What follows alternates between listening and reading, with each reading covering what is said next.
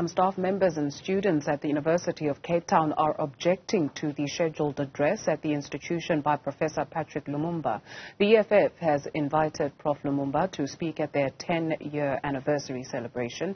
In a petition directed at UCT Vice-Chancellor, staff and students have accused Lumumba of being a homophobe who has passed derogatory comments on the African LGBTQIA+ community. Sinawo Tambo speaks for the EFF and he joins us now for more on this. Thank you very much for your time this afternoon. With this pressure, how does the EFF characterize it? Look, as the EFF, we're not feeling any form of pressure. It's part of public discourse and debate, which is something we hugely encourage. And of course, as the economic freedom fighters, our position regarding the anti-homosexuality bill, rather, in Uganda is well known. We are the only organization that has stood up in the entire, possibly the continent, against that bill. We are the ones who picketed outside of the Ugandan embassy against the bill. So for us, we are not feeling any undue pressure. We're happy that there's a conversation that has been sparked. It's unfortunate that the position by Prof Lumumba, he took it when he took it, because we didn't plan our event a week before. It's been planned for a couple of months.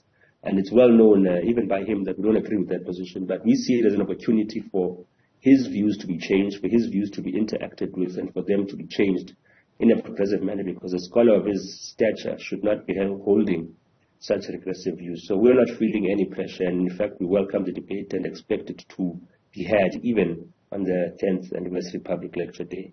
You speak on regressive views. Why him? Look, Prof Lumumba is a renowned Pan-Africanist scholar in the continent. He's a legal expert who's known in Kenya for championing anti-corruption initiatives.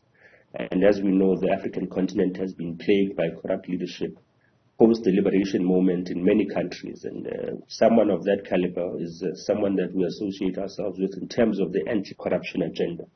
Now, for him to hold those views that he holds is unfortunate. He's aware that we disagree with them. And our views, of course, South Africans know them. So there shouldn't be a discourse around the EFF's position around the anti-homosexuality bill in Uganda. It's publicly known. But it's quite concerning, or perhaps more interesting, to note that the person who's actually passing that bill, Museveni, the president of Uganda, was in South Africa just a couple of months earlier, welcomed by the president of South Africa. There was no uproar, there was no statement, there was no petition by anyone. So one should look at much of the hullabaloo in South Africa right now with suspicious eyes, because the president of South Africa hosted, shook hands, hugged, engaged with the man who passed this bill, with the man who champions the agenda of the murder or imprisonment for life of people who practice gender sexuality in a different way than that is cisgender normative. So it's quite curious for us as to why the sudden uproar when the EFF invites someone for a specific address of a public lecture regarding our anniversary.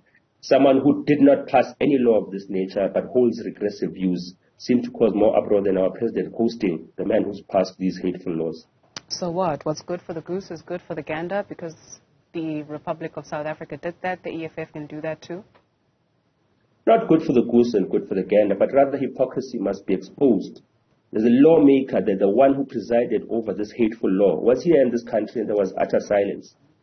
Why is the EFF the one that is expected to disassociate themselves from people who are supporting from a distance regressive laws, when our position is well known? Our position as the EFF is well known, that we know that gay rights are human rights are gay rights. We're against the imprisonment of people because they express themselves differently in terms of their sexuality or gender identity. It's in our founding manifesto. We've practiced it on the picket lines. We practice it in our leadership structures. So there is no correlation between what the law that has been passed in Uganda and the policies and beliefs of the EFF. What is South Africa's position on the homosexuality bill? It's interesting. We've written this question to the Minister of International Relations, and they have said they have had no diplomatic interaction with Uganda regarding this hateful law that has been passed. But the uproar is around the EFF inviting someone who has at a distance expressed support for this regressive law, while we all know the EFF disagrees with the law itself. So hypocrisy must be exposed when it raises its ugly head. Will it be a safe space for members of the LGBTQIA? Standing in a dignified manner, interrogating those views, interrogating him as a Pan-Africanist. What is his understanding of the relationship between Pan-Africanism and homosexuality in a country where the hate for homosexuals is actually a colonial notion. It's colonialists that brought the ideal that homosexuality is anti-religious or anti some form of ways of living and normal ways of living. So it's actually ironic that the laws that are being passed supposedly in defense of Africanhood were actually being brought to be and brought to pass in Uganda by British colonialism. So there needs to be a conversation with Pan-Africanists who have a distorted view of sexuality in Africa. And we know that that avenue is going to be conducive to that debate and engagement because that's the character and nature of the EFF.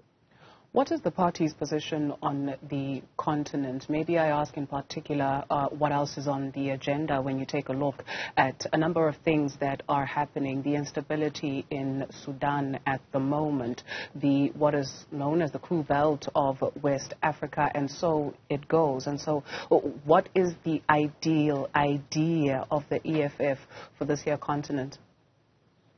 Look, we believe that the fractures in the continent are primarily always sponsored by external forces. And it's an interesting conversation because it has come to light that the Wagner Group, which was waging some form of attempted coup in Russia, has presence in Sudan, has presence in the Congo, has had presence in Zimbabwe, to fuel this instability in order to maximize on mineral access across the continent. So we are of the view that a lot of the instabilities, the coups, the arming of rebel forces and insurgent groups to cause instability in the continent are being sustained and funded by external forces that have an interest in political instability in the continent in order to ensure the ease of access to our mineral wealth without anybody. And that is our understanding of the situation in the continent. So we need a firm, strong and incorruptible leadership in Africa that will not fall into the trap of getting crumbs of the minerals of our continent by issuing measures in order to have instability in the continent itself. So our understanding is that the continent is extremely fractured,